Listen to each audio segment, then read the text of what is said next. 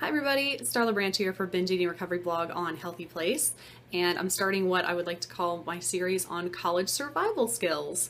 So when you have an eating disorder, college can be even more difficult than it already is, and it's already pretty difficult.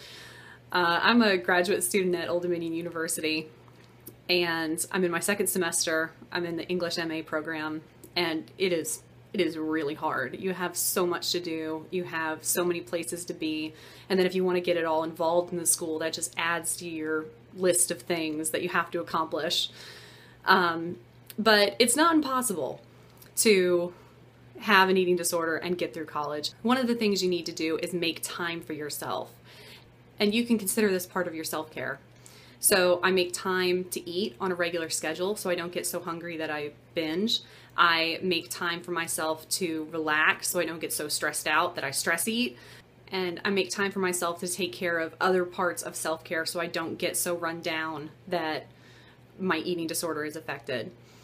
So being in college is really hard, no matter what degree you're earning, no matter what you're doing. It's a lot of work, it's a lot of stress, and you really have to take care of yourself during this time. So check out my blog for more information, and I'll see you soon.